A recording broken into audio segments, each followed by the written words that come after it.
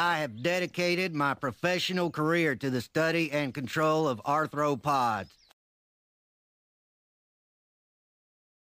I'm making this video today in part after watching CompTech 224's excellent rebuttal of Sir Theist's five ways the Earth implies design, or something like that.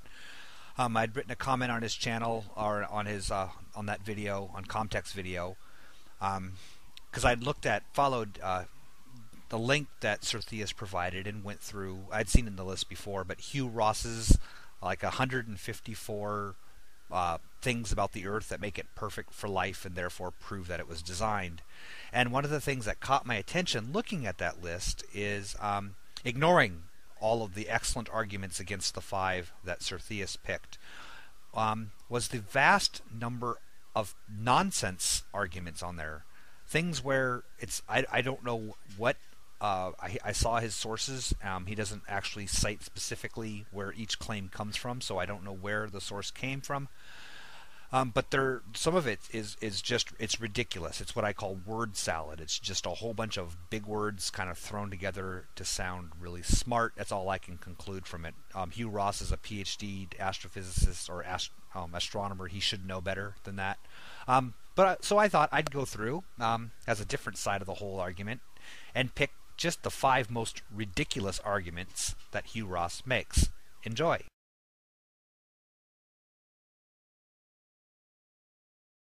So, the timing of continent formation influences the silicate-carbonate cycle, or disrupts it, apparently, if it's too early or too late.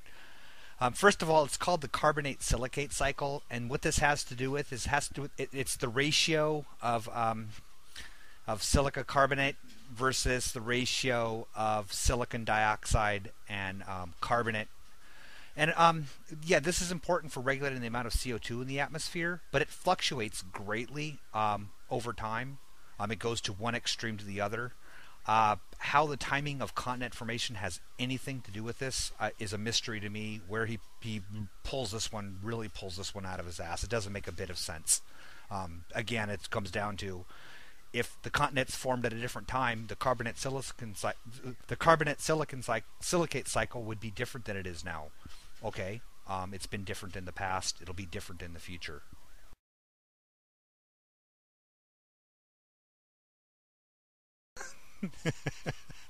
Biomass to comet infall ratio. I know what all the individual words mean. I don't understand why he puts those together in any kind of coherent argument. And what that exactly has to do with the amount of greenhouse gases present in the atmosphere. I understand the relationship between biomass and greenhouse gases. How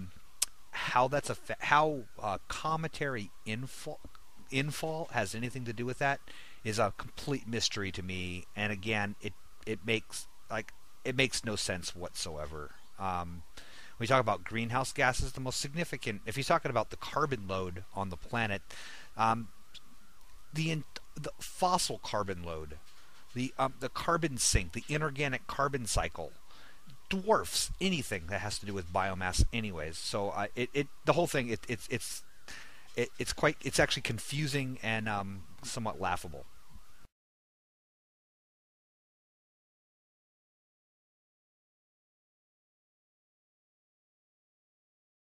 Okay, this one's got me stumped. I know what the iron band formations are, and I know what iron is, and I know what phosphorus is, and I know what cyanobacteria, and I know I know the meaning of each of the individual words in this argument. What I don't know is what they mean when taken together. The iron band formations, if you're not aware, were formed by early photosynthetic organisms at a time when the Earth contained very, very little free oxygen, and the acidic oceans at the time were heavy and iron rich. As these bacteria released oxygen as a waste product, it reacted with the iron in the seawater, which precipitated out iron oxides. and then in between these are anoxic layers of some kind of a silt or whatever, anoxic silts, making these really beautiful banded formations. Um,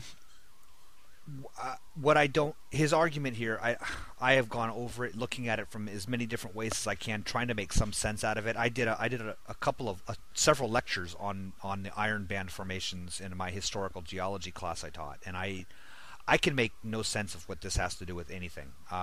Again, he's making stuff up, and what any of it has to do with the increased luminosity of the sun.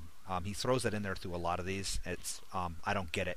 It doesn't make any sense. If somebody out there has an explanation, please post it. Post as a response down below. It confuses the hell out of me.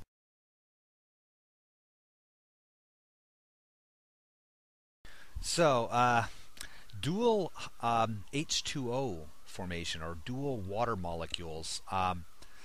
First of all, there is a thing in polymer chemistry about dual water molecules, and how they react, in solution, in polymerization and things like that, if I recall correctly. It's been a long time since I've taken OChem or biochem, or actually any chemistry. However, nothing I could find in any of my climatology resources has anything about how these have anything to do with raindrop formation. There's the major ideas in raindrop formation. There's the Bergeron cycle, and then I can't remember those the ones that involve raindrops forming around small insoluble particles in the atmosphere. Like that's the seeding rain cloud thing. Nothing about dual water molecules that I could find in any of my climatology books. I don't know what. I think it's another one of these made-up claims he came up with. The ratio of dual water molecules to single water molecules somehow affecting rainfall. Anyway.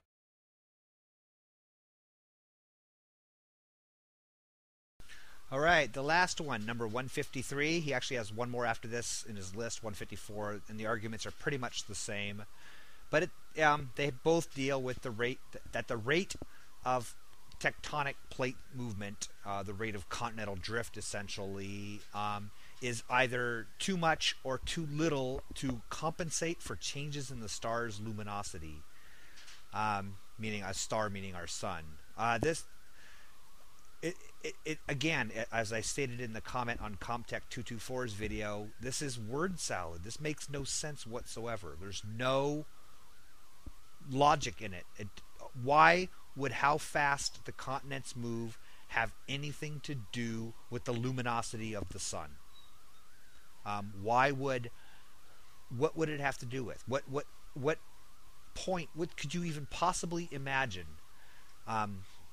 The luminosity of the sun somehow being adversely affecting life on Earth because of the too slow or too fast rates of tectonic shifting.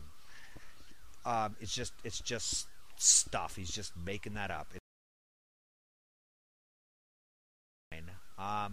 Was the question of what is this list for? What's his agenda when making this list? Because it's not to disseminate truth. Okay, he's an astronomer. He's got a PhD in astronomy, a legitimate one.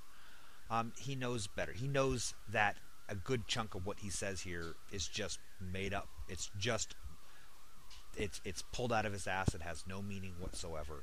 The words they have no significance. And the things that do make sense, of course, are just restatements of the if things were different, they'd be different argument that other people have gone into in detail and I've talked about.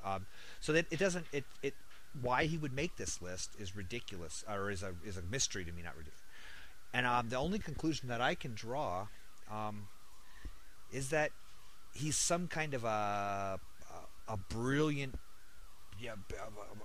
he basically creationist. He's fucking with you, okay? He's fucking with your heads. He's trying to see how much junk he can make up that you will repeat and spread around. I mean, it's some kind of a grand scheming joke, like a spam email, to see how fast it'll go around the world. He's put out this list of gobbledygook, and he's trying to see how many of you will spout it as truth. Sir Theist picked, just a few of these arguments. He picked the 5 I guess, most logical sounding one, but you have to look at the whole list. You can't just pick 5 out of it. Look at the whole thing. All right, that's all I have. I'll talk to you later. Bye.